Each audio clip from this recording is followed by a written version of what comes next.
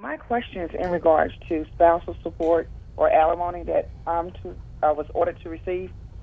I have not received any spousal support or the personal property that was awarded to me in the divorce.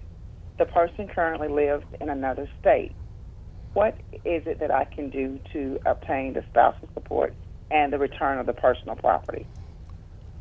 In both cases, if your final judgment of divorce granted you alimony, granted you the personal property, then if he has not started paying the alimony per the order, or he has not given you the property that you were awarded in the divorce, then he's subject to be in contempt of court.